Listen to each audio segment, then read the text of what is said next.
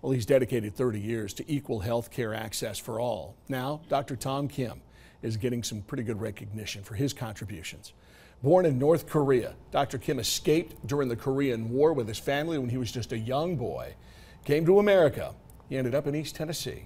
Wanting to give back to the country that he says changed his life, he created the Free Medical Clinic of America. His mission, help thousands of people in East Tennessee get free medical care. No insurance required. I wanted my Free Medical Clinic of America put back instead of Kim's medical clinic. You know, it's not for me. He says he's a little bit uncomfortable having his name on the clinic now. Dr. Kim retired from running the clinic, but he still volunteers from time to time. UT Medical Center runs it now. Next week, it will be renamed the Kim Health Center.